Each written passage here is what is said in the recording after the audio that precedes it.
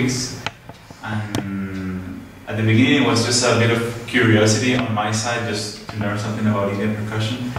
But now, after these past 3 weeks, I've really enjoyed this time learning the tabla, and I think it's a great instrument.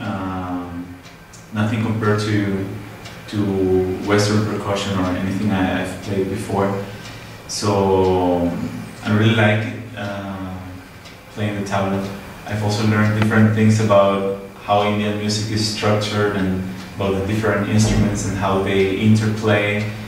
And this is very different from what we used to in the West. So this was very nice to get this kind of insight from a good musician like Rahul.